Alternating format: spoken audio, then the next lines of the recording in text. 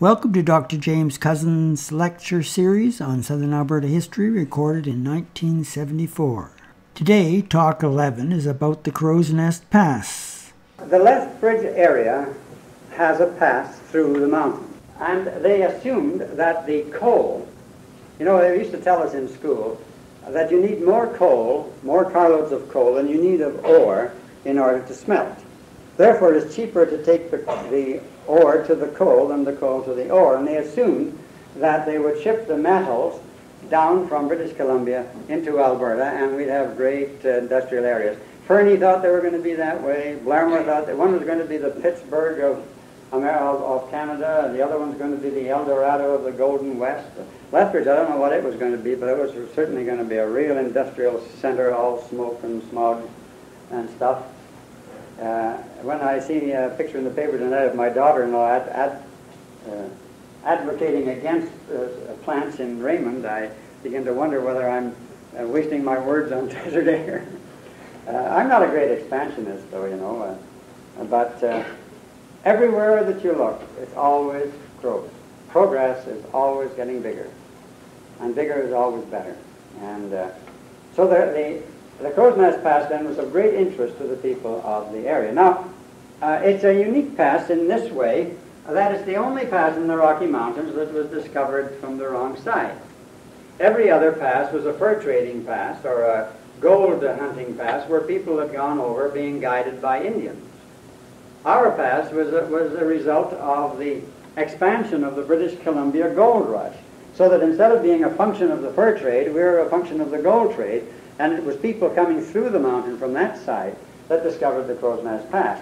And Michael Phillips, the fellow who spells his name with 2 L's and 2 P's, known as Michel, was a Hudson Bay factor in the tobacco plain south of Fernie. And this is the place where Father de Smet had come from. Well, Mr. Phillips got himself into trouble by anticipating that the gold rush would come that far west and stocking up on a great deal of supplies, which he couldn't sell when the gold rush petered out in that direction and went off in another direction. So he was fired by the Hudson Bay Company. In his journal he said, when the Hudson Bay Company decided to close its stores in the United States in 1870, I decided to go out prospecting. Well, he had no choice. He was canned and that was it. So he decided to stay in the tobacco plain, and he went north looking for gold the way everybody else was. And he and a fellow named Joe Morrissey went looking, and they were absolutely disgusted because no matter where they looked, up the Elk Valley, coal, all over the place. Oh, they wanted coal. His gold was the stuff. And so they felt very disappointed. But Mr. Phillips was very happy because as he was going up this creek that later was named after him, Michelle Creek, he noticed, a typical woodsman, this always strikes me as interesting, that the deer trail seemed to have widened. And he noticed that the hair on the trails was buffalo hair and not deer hair. And so he said, I knew that I was through the mountains, through the Rockies without going over any mountain. Almost every other pass, like the North Kootenai Pass, you got to go up one side and down the other. Crow's Nest Pass, you're through. It's the shortest in direct distance. Like in Banff, you go this way and up there and across like that. Crow's Nest Pass, you hit, say, Burmis is there, and Bellevue there, and Blairmore there, and Coleman there, and Crow's Nest there, and down into the Elk Valley. That's it. You're right through the mountains just like that, in a very short distance. So when he came down, this is the interesting thing. The people in the pass talk about the pass always as the pass. They don't give it a name. I mean, there are other things, Kicking Horse Pass, Yellowhead Pass, but the pass. That's his only one. And this Michael Phillips had the same way of talking. He called it the pass. And then he said, and we came out by the lake. Typical Crow's Nest Pass language. The lake. There's only one lake in the whole world. The lake. And we always went to the lake. And so he came out by the lake and realized that he had come through without going over any mountain. So that's the reason why in some of the speeches I've given I call it the pass with no mountain to go over. Because it's very easy to get through. And yet, Palliser, you remember, said, well, it's a very bad trail and seldom used. That's what the Indians said. And the pass itself was not an Indian trail, because when the Geological Survey went through, Mr. Dawson said, it doesn't follow any known Indian trails in this country. So it's unique that way. And it doesn't cost you, you don't have to buy a sticker to go through it either, the way you do some of these other places. And the interesting thing was that the coal only began to have a value when the people in British Columbia stopped placer mining and started to mine the ore. Then they had one heck of a fantasy of building smelters. So that as far as the area was concerned, coke was every bit as important as coal for the next 50 years. So that realizing that coal was going to be necessary, a Colonel Baker, a former MLA from Cranebrook, was his original home, it's now called Cranbrook, was interested in these coal deposits, and he formed a sort of partnership with the two Fernie brothers, who had been gold commissioners watching these damned Yankees coming up through the different valleys. And they started to develop, starting, quite a way, about 10 years before the railroad was built, sending men in from Cranbrook, which, Wild Horse Creek was well known, you see, in the 60s and 70s. It was settled country. After all, Kootenai Brown was a policeman in Wild Horse Creek there. And in years later, the mounted police were stationed up there and so on. Well, so he sent his men in and developed the mine along Coal Creek. And these names, Coal Creek and Morrissey Creek and all the rest of the Michelle Creek, are all named after Michael Phillips and his gang. And you wonder, well, how did they ever name them? Because the ones on this side of the mountain don't correspond to local names at all. But Dawson in his report says, I received a message describing the coal structures on the other side of the mountains, which I will explore next year. So Mr. Phillips had sent a map showing all the discoveries he'd made and where the coal was and what creeks there were. And so Dawson incorporated Phillips's names. Therefore, you have Daisy Creek and Morrissey Creek and Michelle Creek and Elk River and all that. Well, of course, the Elk was fixed. It had two different names. One was called the Chute by the French Canadians, and the other the Elk River, because of the falls at Elko. Well, once they got that railway decided that, let me back up a little bit. Another man from this side of the mountains, a fellow named William Lee, you remember him? He said that he went up into that area just before the mounted police came. Now, if the police came in 1874, he discovered these springs at Frank in 1873. And by, within 10 years, he had a guest ranch there so that people could cure their rheumatic-y woes by dipping into the water. You see, according to the McLeod Gazette, the waters were not as warm as Banff, but they were stronger and effected more rapid cures than Banff did. But, when the cowboys were out in the kind of weather we can have here and they were riding out, rheumatism, arthritis seemed to be a very common disease. So to get up into the pass and be parboiled was an ideal thing. And so when you read the Lethbridge News, you find that many people would make trips up into the pass.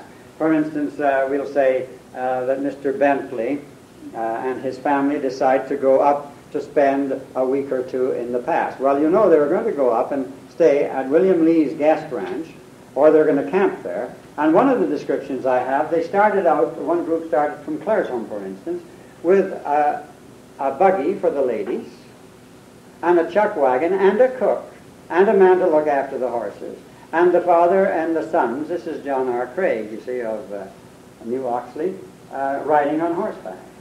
And they describe in detail how they would travel along and reach this creek, and they would camp there at night, and they'd get a lot of fish from the Old Man's River when they went down and so on. So that became a sort of holiday place for this area. And then they began to get panicky about the Americans taking all that wealth when they thought it should be coming out this way. Then when the railway was built, immediately the pass comes alive, and it takes on the pattern that it still has. This would apply to Tabor, I suppose, and to a lesser extent to Lethbridge. But if you examine the place of origin of all the English-speaking, assuming that a Scot speaks English, in the mining towns, you'll find that the whole whack of them were miners before they came here.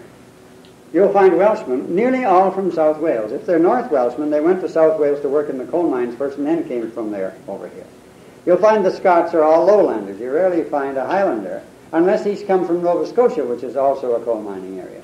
So you'll find the South Scots then, the lowland Scots, you'll find the South Welsh, you'll find the Nova Scotians, and then in England you'll find the people from the north, from Yorkshire and Lancashire, and a few from Northumberland and Durham, coal mining areas. But when it comes to the non-British group, you find no such pattern at all, but the pattern is still a familiar one. It may vary a little from town to town. It was the one that the fellow still alive in this town used to call the Bohonks. This was a phase that we went through up there where the only way to be a good Canadian was to forget anything else. So if you were a monoglot bloody Englishman, here I go again, then you were a better Canadian citizen, you see. Getting me on a phone bill show first thing I know. So we encouraged these people to forget their languages as quickly as possible. And the result was when this bilingual split-tongued Welshman came along and said, well, look, how would you say this in this language? How would you say that? Oh, I don't know that. You know, proud. I've forgotten all this. Well, who are these so-called Bohonks that this fellow called them? Well, we had a group of Slavs. We had Ukrainians, and the Ukrainians usually came from what is now called the Western Ukraine because nobody could get out of Russia, you see. And therefore, the group that we have are either Galicians or Bukovians with a few Hutzule thrown in. So I know those because I can talk to them and I know who they are. And then there's another group, the Slovaks. These are the so-called Hungarians that everybody gets hung up on. And when I was teaching in Coleman, I got some of the kids, I said, all right, now let's find out where the people of Coleman come from. Now you kids know them, you're Slovak, you can speak the language, go down there and find out where they come from. So we got the village, we got a great big map of Czechoslovakia, and we found that for a strange reason that there were three little places, one here, and one about here. That's scattered apart. Not one of them was a coal mining town at all. And they were all farm boys who would come out here. And a large number of these people had come in, they got their homesteads, and they came into the mines to work. Well, because work was reasonably steady, I say reasonably, if you know the fact, all winter and summer, well, these fellows tended to stay. So when I went teaching in the north amongst the Ukrainians, just as many farmers there had worked on the railway or in the mines in the Crow's Nest Pass, as miners in the Crow's Nest Pass had homesteads once in the north, which they'd given up. It was sort of a 50-50 split. Some stayed miners, some went back to be farmers. So you had those two groups, and then of course you had the Polish group. And those were the three Slavic groups. Then we had a large group of Italians. None of those were miners either. And then there were some of the Belgians and people from France, but particularly the Belgians, and they were usually coal miners. They were the only non-British that were coal miners in the first place, coming from mining areas. So this was the pattern of the town we had. You could spot them, and I was up there talking to the old-timers just the other day at the first anniversary of the opening of the home, and I didn't know whether to say "Come state" or "Dobre večer" or what to all those people, because they were the same people that I'd known who still had difficulty speaking English. Some of them I'd say, "I'm how are you, Jock?" You know, because they're old pals of mine. The interesting thing about the Scots, they're so persistent in their dialect that when I went over to Scotland after about 50 years in Coleman, the Scots were about the only people outside of the Welsh that didn't have a funny accent. I got so used to them so that I could understand them. But some of the people, like the Slavovians, where my cousins lived, I didn't understand them at all. Now, that's the pattern of people, and it's rather interesting. One of these boys said, you know, there were none of these foreigners in the past before 1914. They came in after the war. Well, I could say baloney to that, because in 1910, a group of the men in Blairmore, Coleman, and Bellevue formed a Slavic Union. There were Ukrainians and Slovaks and Poles. They all got together. And they put down a list in the Coleman Miner of the names of all the people belonging to this. One of the names was Gushel, by the way.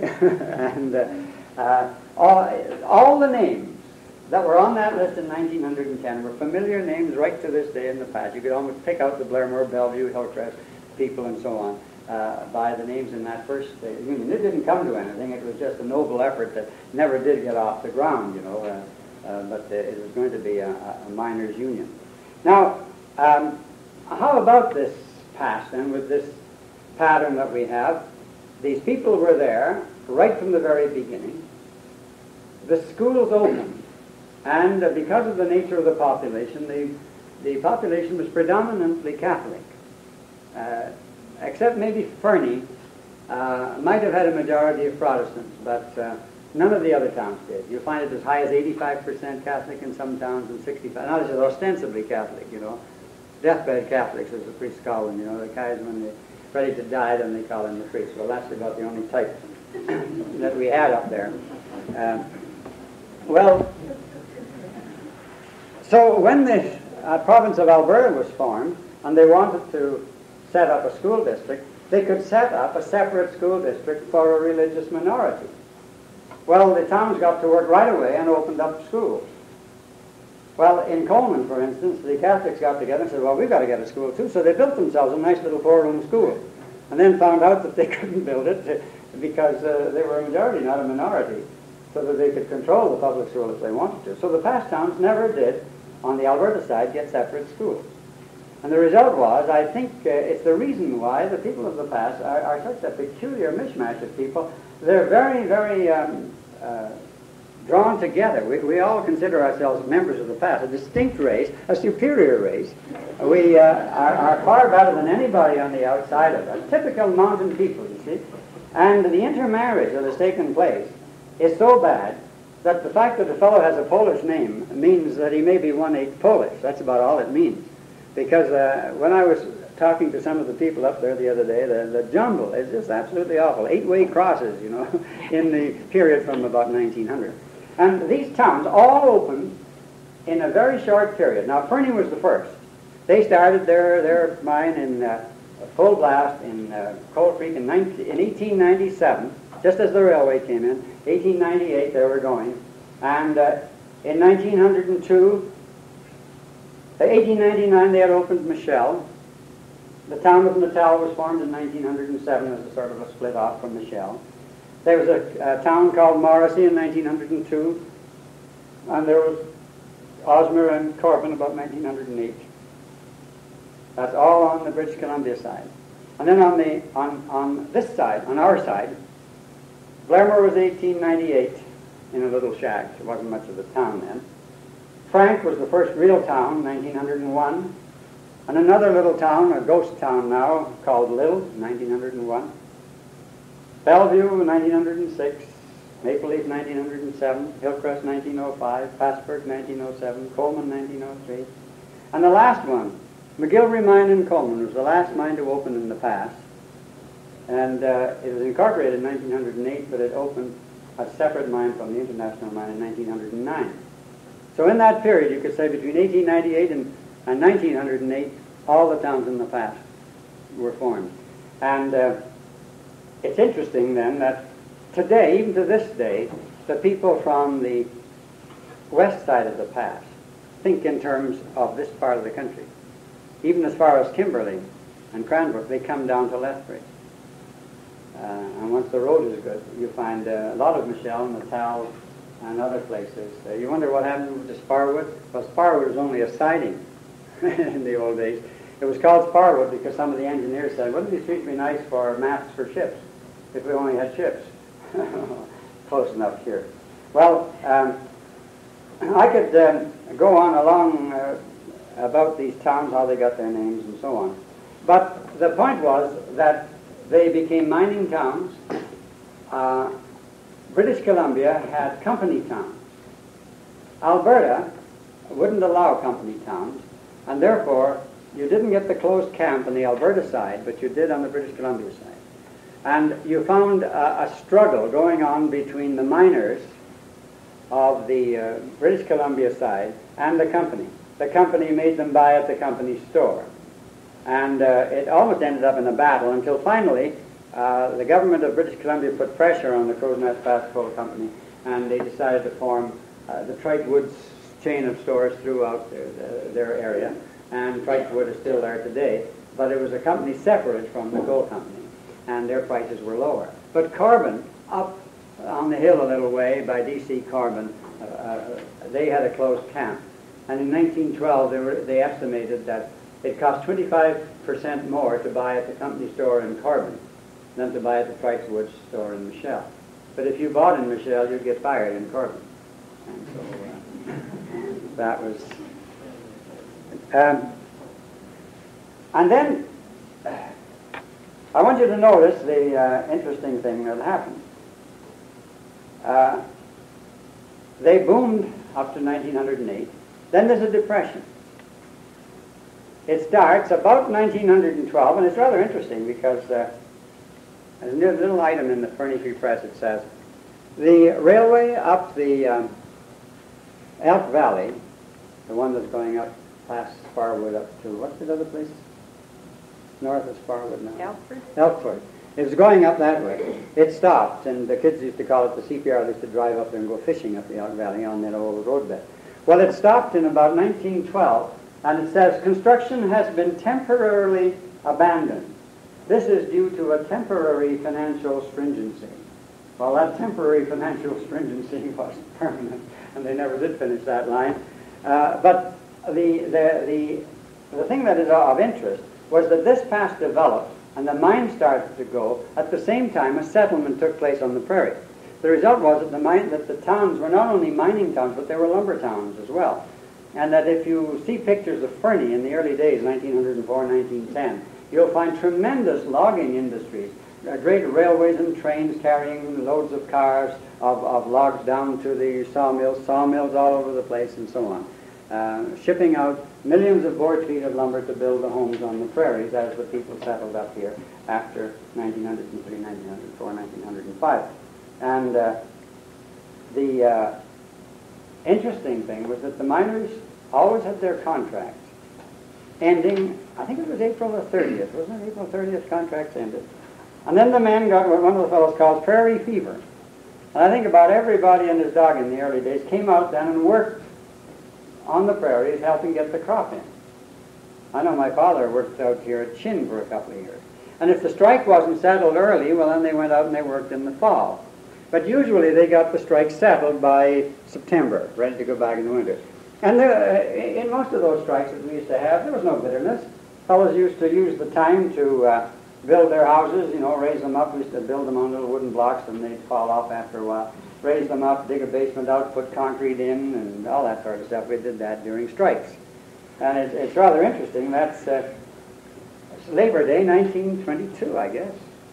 My father said, well, do you want to go back to the mine? Strike was settled. Or do you want to go back to school? Well, you know, I can still feel blisters crawl from using a shovel. So I thought, no, I guess I'd better go back to school. I get finger cramp, but I don't get any crawling blisters in school. And so back I went. But it was typical of the strikes of that period. The only bitterness came just about the time of this depression, 1911. When I think the strike started up on the railways in British Columbia, and then they finally spread. And that time was the only time until the Depression time when you had violence. There was somebody bombed somebody's house in Frank, and somebody attacked somebody else, and they had fights on the street and all the rest of it. But the decline was coming, and the Union was defeated, and the men went back to work. And the time became so bad about that period that Coleman did it, Fernie did it, Blairmore did it, Lethbridge did it. You fire all the teachers and hire them back at a lower salary. This was some indication of what was happening. I'm going to have to check. I'd have to do an awful lot of checking. If you can imagine how many newspapers I'd have to look through to find out how many school boards use that device. See, in the Depression, they didn't use that device. What they did was they got permission from the department to pay less than the minimum. And the minimum was $840 a year. And I used to hear school board members boasting, well, you know, we don't pay ours that, we pay $600. Gosh, you pay that much? Hell, we got our teacher for $450. And she does the janitor work. So when you see the teachers a little truculent with school boards, there are some of us who can remember it. And the school boards, when they had their turn to bat, didn't show us any mercy either.